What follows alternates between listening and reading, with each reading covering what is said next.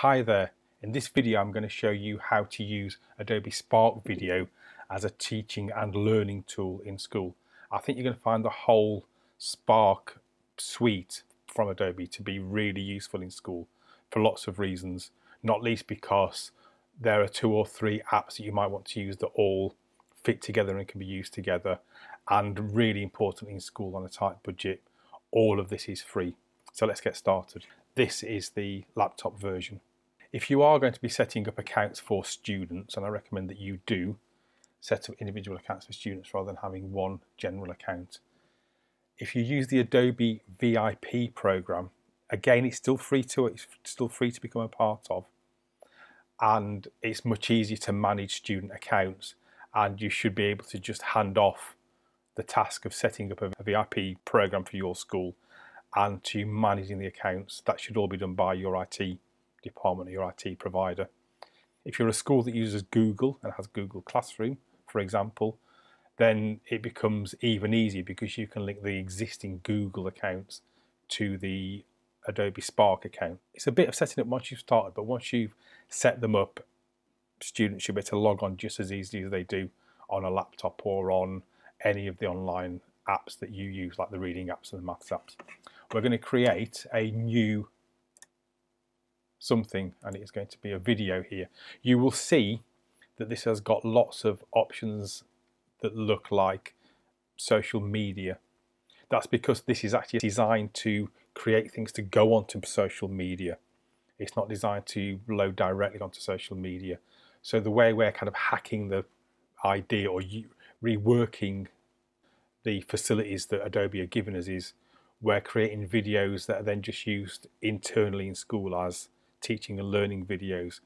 So we're going to create a new video, and why don't we give it a title? We're going to imagine that this video is being created by, let's say, a year 2 maybe, or probably more likely a year 3, and it's taking some content from their non-chronological report about the Stone Age. So that's the conceit of what we're doing now. So we shall call this Stone Age.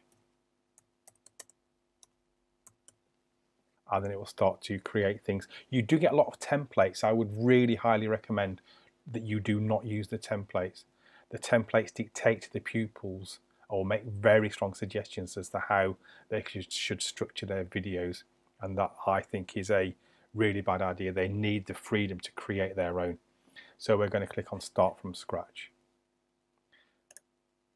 and then it'll take a little while to go. As it's taking a little while to go, I will explain that Adobe Spark Video is a combination between what you would expect from, I'll just shut down the tutorial video, what you'd expect from a PowerPoint presentation and a video. So it's a hybrid between the two. It's video presentation software, to give it its kind of probably most accurate description. The beauty of it is you don't need to edit the videos that you've made. It organizes and produces the videos in a much more straightforward way. The price you pay for that is that it's not as flexible as, for example, using iMovie to create a video, but it's a lot more accessible, and it can be done with just one pupil sitting with a laptop or an iPad, or a couple of pupils working together. So we are going to, this is a suggestion that I make, which is the first slide, which is a kind of titles, or the opening titles of their videos, should always be an icon. An icon can animate, which obviously the photos can't, or you'll see the photos can't. They animate, and on top of being animated, they look like titles because they're drawings. So when they say icons, they mean drawings. So we're going to choose an icon. In the right hand side now, you can see it says find an icon. Let's just see if we can find a Stone Age icon. Let's spell it right for a start. And we will see, depending on how specific the search is, it can be very difficult to find the correct or a suitable icon. So sometimes the pupils have to think a bit more clever about it, as if their thing is about hope for PSHE or something like that, or something more abstract. It can be a real issue. But here we've got quite a good looking Stone Age tool. It's a tool for hunting with, but it's still a tool. So that's going to appear in there, hopefully.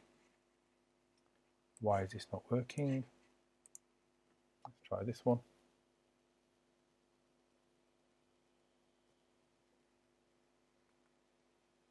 There we go, it's working now. I don't know why it decided it didn't like that one. So good, we're going. And then what we might do is actually put some proper titles on there. So layout up in the top. Layout is for each individual slide. Theme affects all slides. So if you look here, we have, I'm just going to move me out of the way if I possibly can. There we go. Move me out a little bit more out of the way. We have full screen, which is what we have now. Split screen in 2 halves. A caption and title and text. Title and text does not work with icons. If you have a photo on there, you can use title and text, but title and text tends to be very presentation, very PowerPoint, heading and then what you're going to talk about. So actually what we probably want is a caption. So we're going to change it to caption style.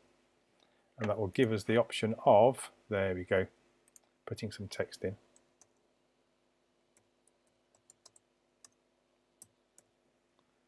Or should we have the Stone Age? That sounds a bit better, doesn't it? The Stone Age. This is I would suggest that every student, when they create a video, starts with an icon, with a title, and then they do what they should do with every video. They describe what is going to happen in the video. This is an introduction to the video. They introduce what the video is about. And now we're ready to record our voiceover. So this is a series of video slides with voiceovers, and the content of their slides is usually photographs. It can be video as well, but that's a bit more advanced. Normally photographs and or these icons. So we're going to press the record button. We're going to attempt to record our voice on this now. Hi there, in this video we're going to tell you all about the Stone Age. And then if you make an error, or the students make an error, they can record it again and again. Actually, because I said this was the reason why I said this was a year 3 one, is that maybe instead of reproducing their entire non-chronological report, we might get them engaged the first time to say, give us your top 3 facts. So we're going to make it like that actually. So this is how you re-record. Just push the button again. Notice that the button needs to be pushed down all the time. So my finger is on the mouse holding the button down while I'm recording, and you'll see it highlight, and then you'll see me take my finger off it. Hi there, in this video I'm going to tell you my favourite 3 facts about the Stone Age. This is something pupils will do, and you need to train them, especially year 3s and 4s. They will push the button. They will start speaking, and before they have finished, they will take their finger off. It's a way that the hands, eyes and brains of humans work, is that they think they're taking their finger off the button after they finish speaking, but they haven't. And I will guarantee that even if you explain this really clearly and get pupils to practice it, it's not unusual for 80% of the students to mess up their first attempt at recording. And if they do get the first one right, before the end of the video, 80% of them will have made an error where they take their finger off and they won't have realised. So now we've got our first. There we go. And it's appearing. We're probably not going to hear me speaking. If I turn on my desktop audio, we might be able to hear it. Let's see. Oh, desktop audio is on. My recording program might not let you hear my voice. And I don't think it is. No, there we go. I think because it's switched to come out of another speaker somewhere. So you're not going to hear my voice on this, but I will share you the video when it's finished, and you can see how my voice has gone on there. So now we need to create a second slide. The second slide is down in the left-hand corner. You can see the mouse moving. There is an add button, so we add a second slide. In this one, we are going to create a photo.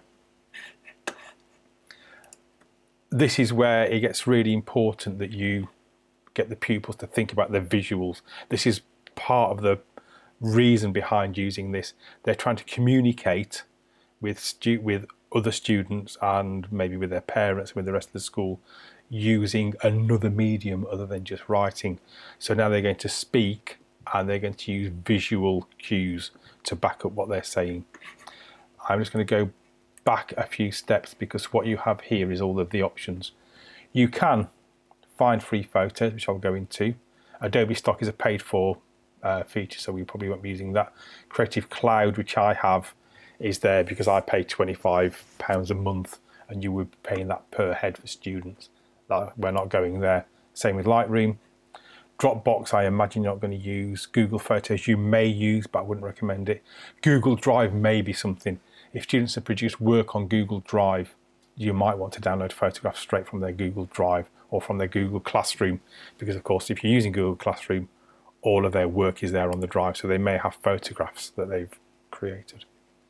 And I'm going to show you another feature on the iPad shortly. But we're going to upload, upload a photo, sorry. If you have anything on the computer or the laptop, you can upload a photo directly as well. But we're not going to do that either. That can be a bit long-winded sometimes with students saving photographs and uploading them. We are going to find free photos. This is another reason why this is brilliant. You can do this with some Google features, but what you can do, which is beautiful on Adobe, is they have free copyright permissioned photographs. So all of these photographs, they have purchased the rights to use them. So you can use any of these and not worry about getting some kind of copyright claim. And if your students are producing brilliant work, you may well want to put this on YouTube. So let's have a look. Is that some Stone Age people? Kind of Stone Age people.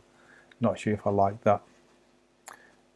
As I said, sometimes Stone Age cave. Let's try Stone Age people. So you see now their search becomes really important. No, they're just searching for people there. Let's try Neolithic, shall we? So that's using some of their keywords to search around. There's wall paintings, but we were going to look at that. There's a big kind of stone there actually, and oh look, there's a Stonehenge there of some description. So you can see how searching around the word, especially when they're using abstracts in other work, they may be looking at abstract concepts like happiness or joy. Maybe they're doing work on bullying, which I know I made a video about last year. And now we're getting ready to our first fact. Our first fact is why it's called the Stone Age. Let's have a go then. Fact number one, the Stone Age is called the Stone Age because the people, let's try again. Remember, we can revisit it again and again. My first fun fact is that the reason why it's called the Stone Age is because people use stones for tools and for hunting. Job done. Now we're going to look at another image, and this is a perfect example of how we may wish to think a little bit more abstractly about the images. I'm going to do something about caves. So again, add photo, and I want to say that people lived in caves. Will we get a Stone Age cave? Shall we see? We may or may not. Stone Age cave. And we do not. Now you may have photos of caves that you're already using, so maybe you can use those.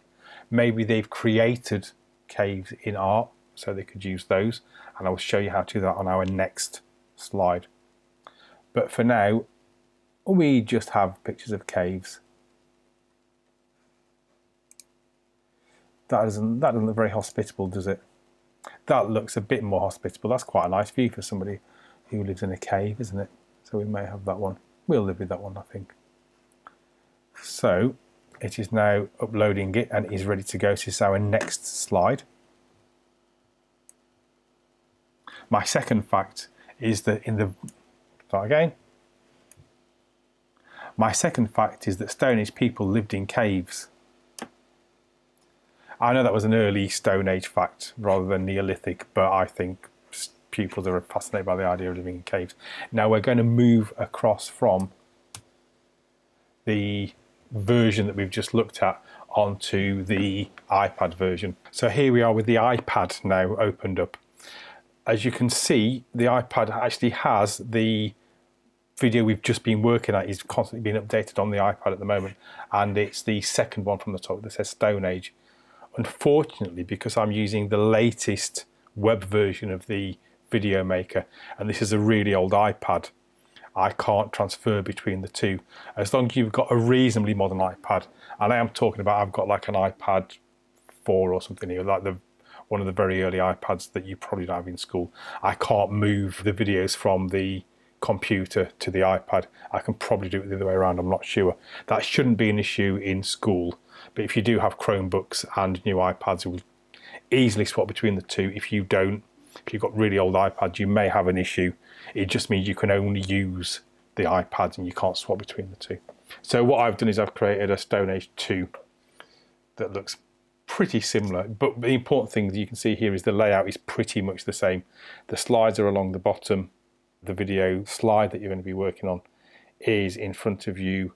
You can play it to see what is happening, and then we are going to create a new slide like this, and there's a new slide, and it's in the wrong place, so I'm going to pick it up and move it to where it needs to be, which is there. And then here what we're going to add is a photo, but this is where things are going to be slightly different. Instead of taking a photo from the My Free Photos stock of photos, which remember are free, I could have a photograph on the iPad that maybe has been taken before. So for example, if it's a science experiment, it could be photographs or even videos that have been taken during the experiment that are then put into the new Spark video. But also if it's something where you want to find the videos and use the videos whilst you're making the Spark video, for want of a better word, on the bottom left hand side on the set of options you have Take Picture.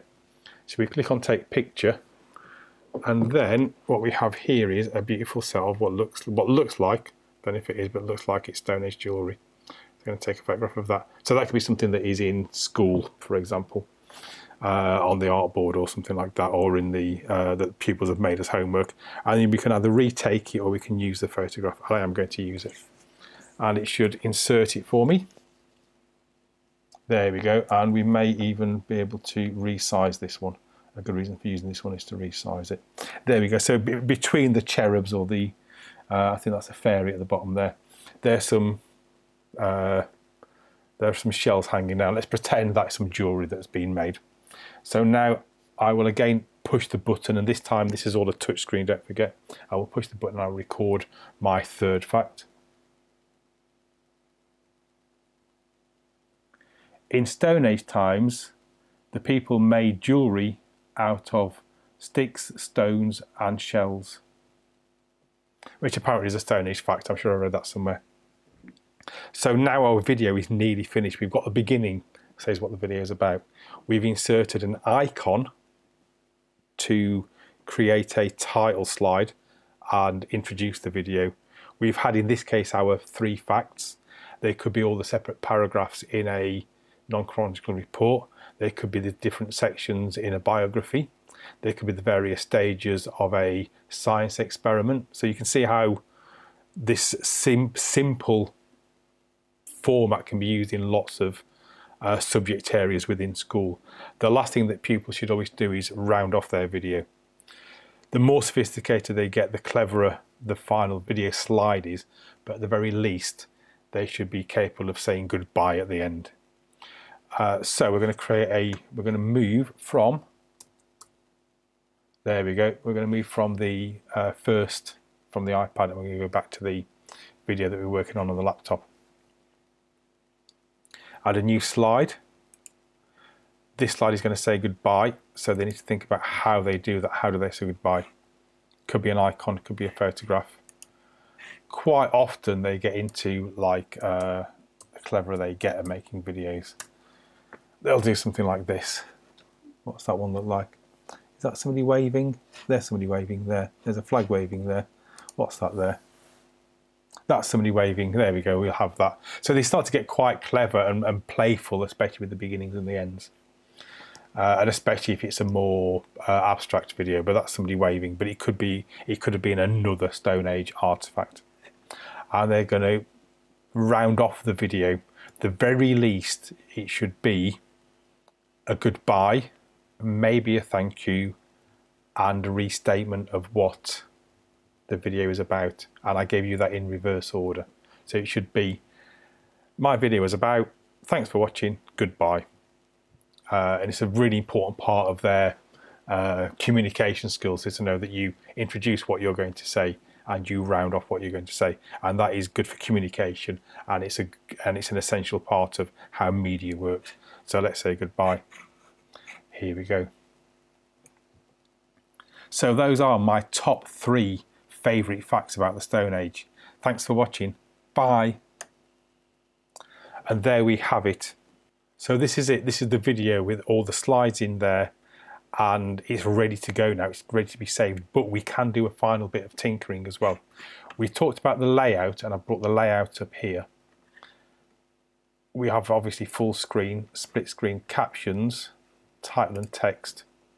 So we convert this to title and text. For example, we can put a text in here.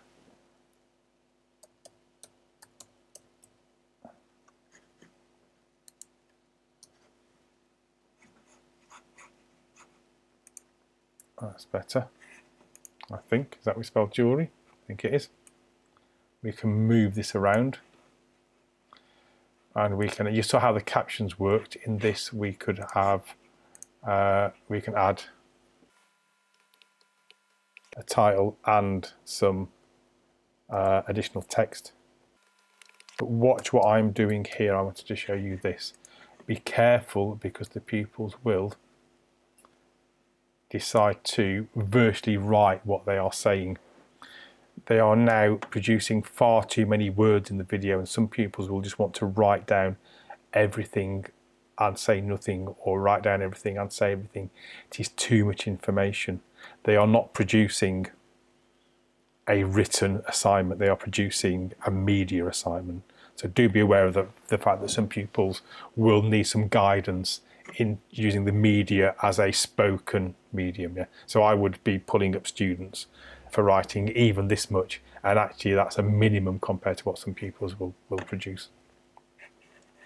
We saw how captions work. Captions are very good because they just give you one line of text. There was a title and text. Split screen, if we split the screen, it gives you the option then of having a photograph on one side and text on the other, or 2 photographs for comparative before and afters, for example, in science.